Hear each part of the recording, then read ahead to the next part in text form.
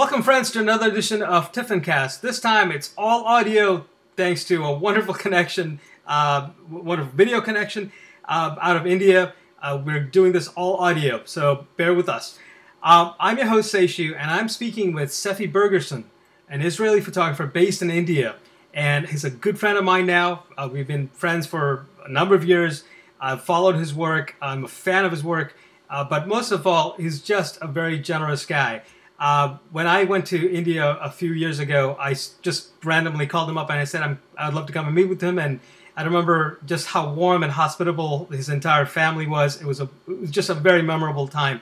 So Sephi, I would love to talk a little bit about your background and bring everybody up to speed up on your newest project, which is called Behind the Indian Veil, Weddings in India. I know you went to India especially to make a book about Indian weddings, and that's how you got started in Indian wedding photography.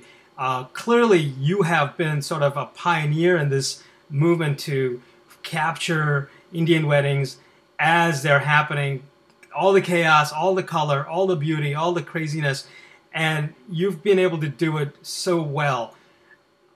Well, tell us a little bit about how you got started in all of this. Well, all right. Well, one small correction is that I was in India maybe 5 years before I started working on this book. Okay. A little more, maybe 6 years before.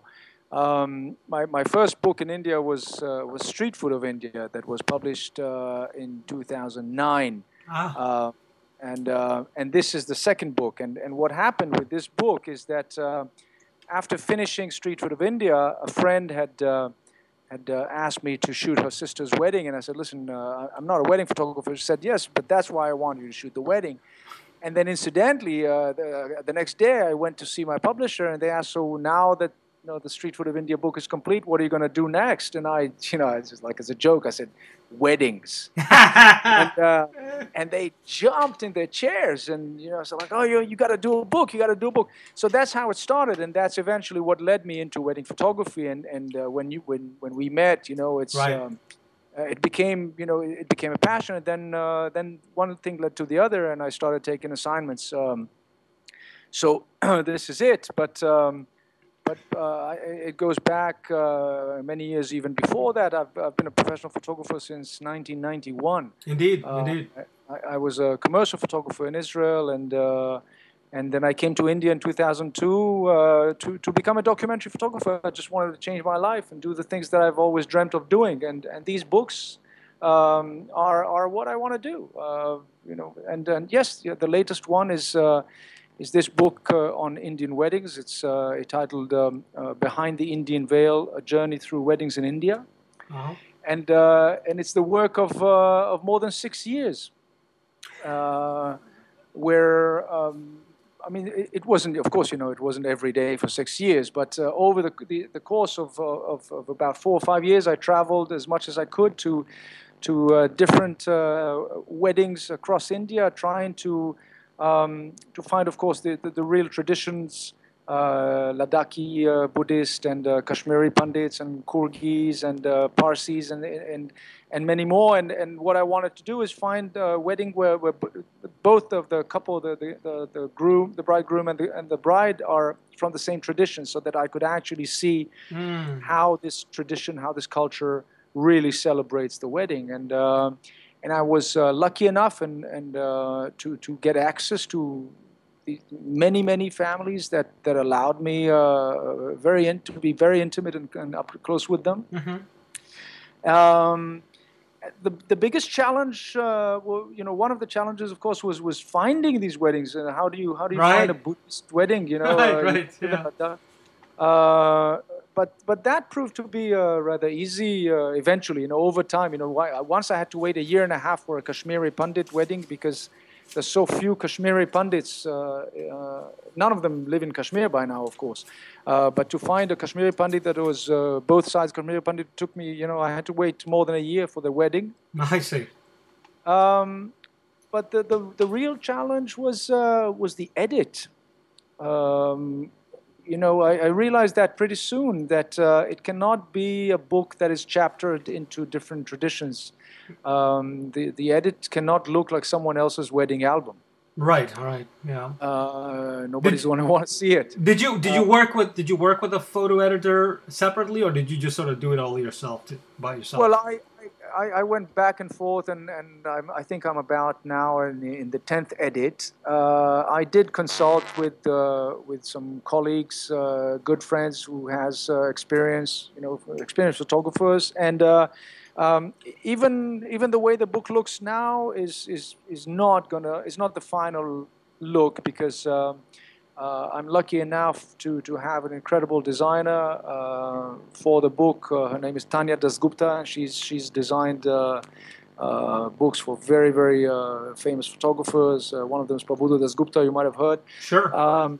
She is a very opinionated and strong-minded artist, and I'm glad to have the opportunity to work with her because I've been pursuing her for a long time, and because she's one person who can stand up to me and say, "Listen, Sephi, this picture is not going to be in the book, or otherwise this must be in the book, despite the fact that you do not agree." And she would stand up to me and have her own opinion, and I admire that, and I'm sure that she's going to take the book 10 steps up above my work. So I'm very excited about that. Excellent. So although we do have a dummy, it's not a final dummy. Absolutely. It's not a final dummy, and it's going to go into design now. Actually, now in the beginning of September, it's going to start design. Excellent. Well, it's interesting that you're starting the design process also when you're about to start a campaign to raise money for this book, for the production of this book. I know your campaign launches and kicks off on Tuesday, and you're hoping to raise $42,000, and it's an incredible amount of money. But the content itself is so captivating and so interesting. Who do you suspect will be your target audience for the book? Is it going to be photographers? Is it going to be folks who are just interested in seeing, perhaps in a vicarious way, the traditions of different Indian cultures, subcultures, and how they get married? What are your thought behind the book? I think most probably photographers and wedding photographers specifically are going to be one of the biggest target audiences for the book. Indian weddings do take center stage now with most of wedding photographers around the world, and I think they might be a crowd that would find interest in the book at first. But I do also think that a lot of people who have an interest in Indian culture and traditions would like to take to have a look and to own this book, especially people from Indian communities abroad. There's a huge Indian community in the UK, in the US, South Africa, in other places, and I think that they might find it attractive. Indeed.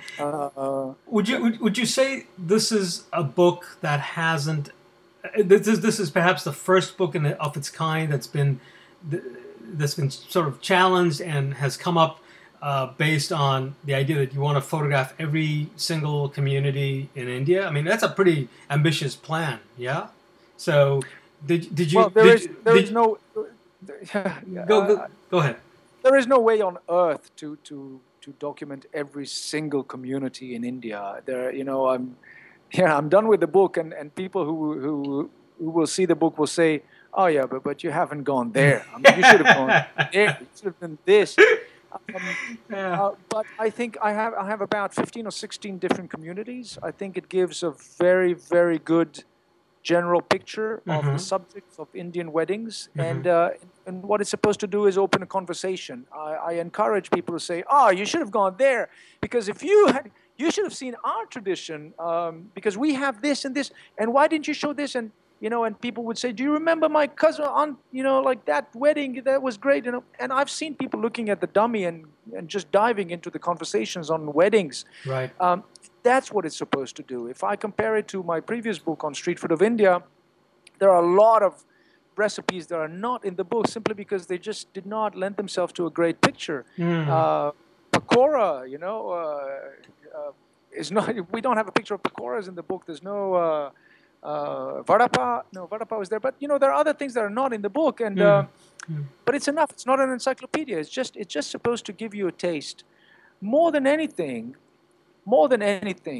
this book is an attempt to define the term Indian wedding from a visual point of view. Because when you think of an Indian wedding, what do you think? Most people would be thinking the colors. They would think of red, the tikka, the fire, maybe. There are a few other things that they would be thinking. Some people who know the traditions in India better, would have other ideas, but most of them would be very, very limited to their own culture. Right. And maybe some friends or family around, maybe if you're a Punjabi, maybe you saw a Bengali wedding and a Sikh wedding and, etc. Right. But the thing is that when you go and you travel across the country and you document all these different traditions, the incredible thing is that there is not one single element that is similar in all Indian weddings. There is no definition to the term Indian wedding, because what it means is that it could either be in India, or that the couple or one of them is Indian. Right. But other than that, an Indian wedding can also take place outside of India. So there is not one little thing, not one ceremony, not one color, not one symbol that goes as a thread that takes place in every single Indian wedding. There is nothing like that. Interesting. And that's what it's about. It's about trying to define it from a visual point of view, and also tries to, with the changing times and the changing culture in India, there are a lot of traditions that are fading away, into modern times. The couples don't have the patience to go through a 4-hour wedding, and a lot of influences from different cultures, go and to others, like for example the Mehndi and Sangeet that is now a part of so many different traditions, and were never a part of those before. So Indian weddings are changing and cultures are changing, and this book also gives attention to those cultures, and maybe history will tell if for the future generation who will not experience them. Sure. But definitely the tradition is thinning out, and a lot of changes are happening culturally. You've chosen to photograph these weddings in a very particular way. Can you tell us a little bit about what motivated you to approach weddings in this manner?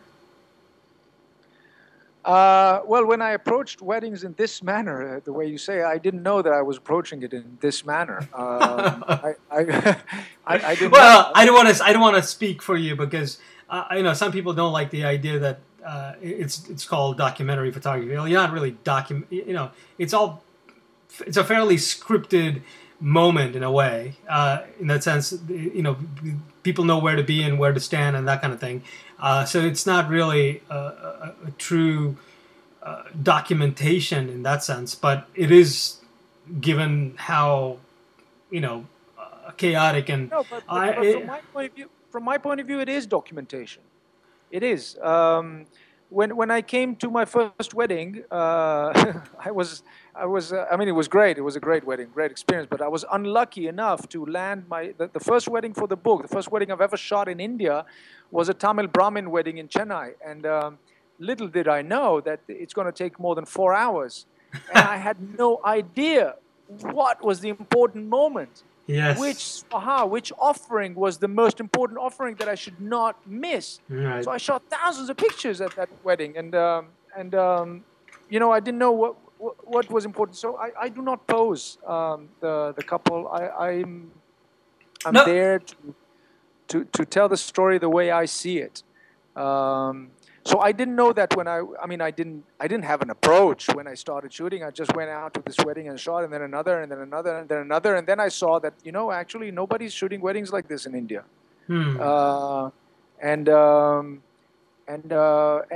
following that, in the last few years, there was a major change and shift in Indian wedding photography. There are a lot of photographers shooting weddings now. Some of them maybe because they saw my work and they thought that, oh, well, this is not wedding photography the way that we envisioned it. It could be cool and it could be nice. And maybe, if an international photographer is doing it, why shouldn't we? And it's a good business also, So, and now they call it candid. And this is a word that I don't like. But documentary, I like the word documentary. Okay. I like calling myself a documentary photographer. That's what I wanted to do. That's that was my life ambition. So sure. if I'm a documentary photographer, then it's great. Indeed. Approximately how many pages is this book going to be, and how many pictures can one expect from this book?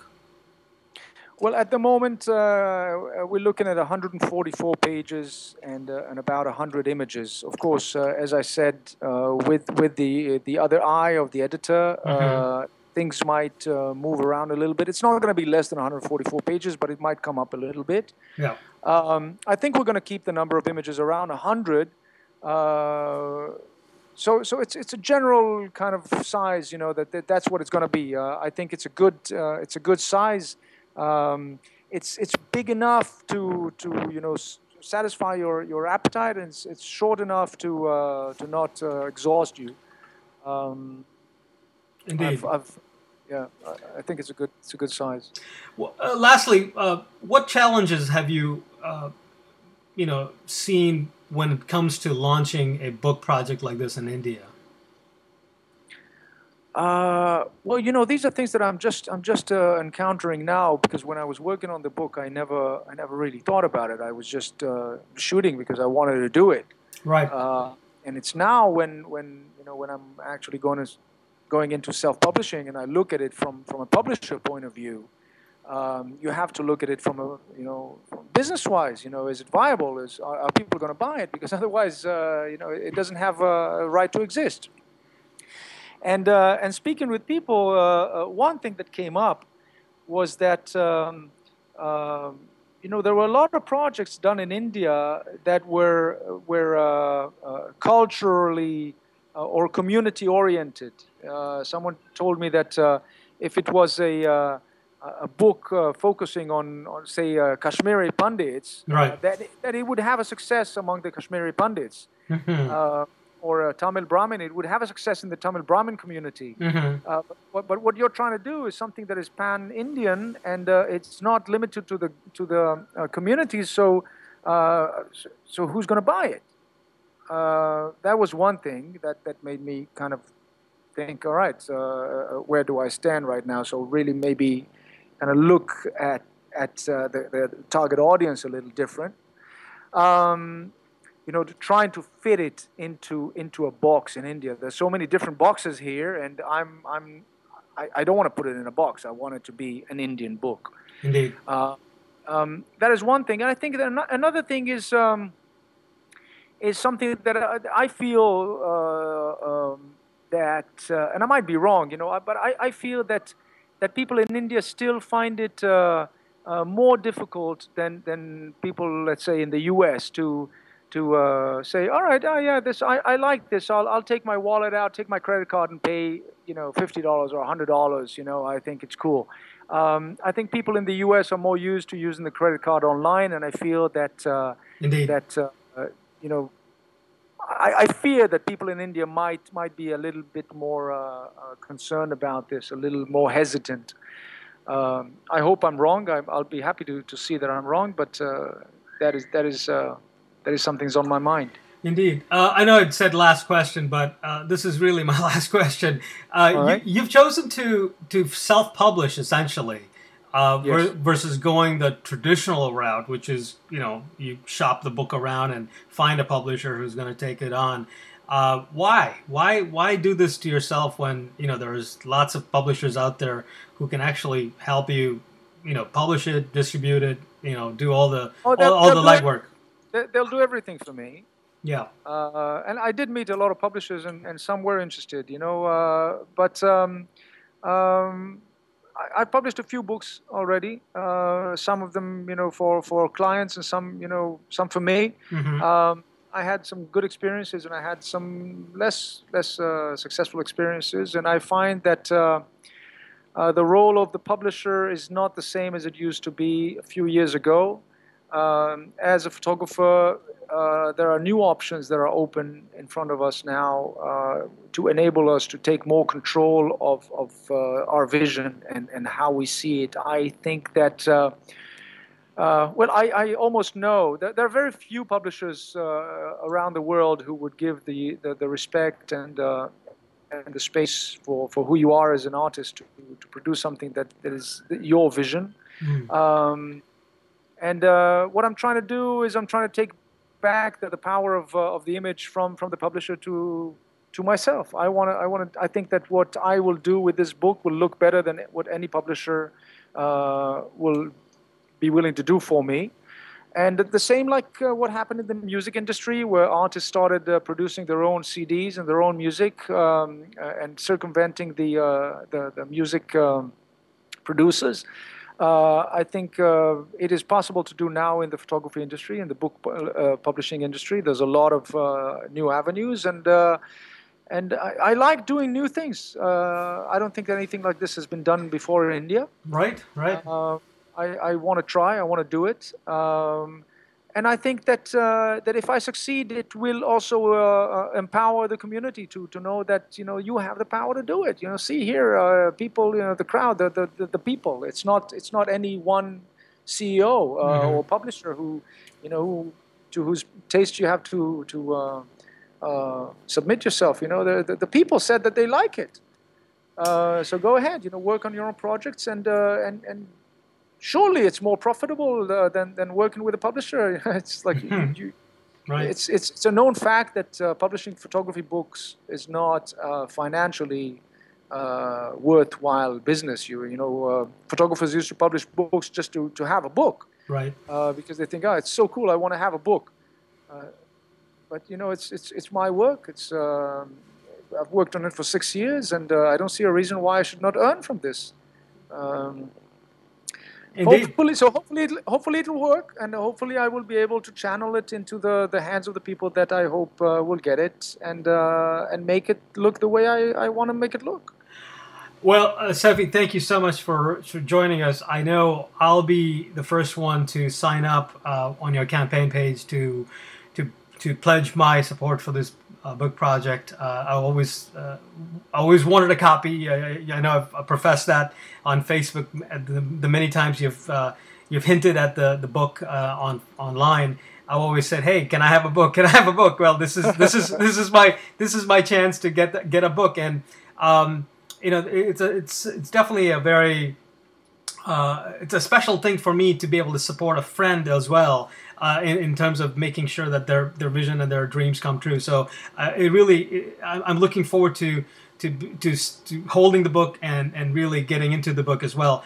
I will link to the campaign page down below this video. So please, everybody who's listening to this podcast, make sure you click on it, check it out. The images will blow you out of the water. It's amazing. I've seen more images, of course, and I'll have some more samples that Sephi is going to send me to display on my own blog. Just to let you know, there is the fact that this campaign will start off on Tuesday, and I would love for every one of you to step in and pledge whatever you can to make this happen. Thank you, Sephi. Thank you so much, Seshu. Thank you very, very much. Take care.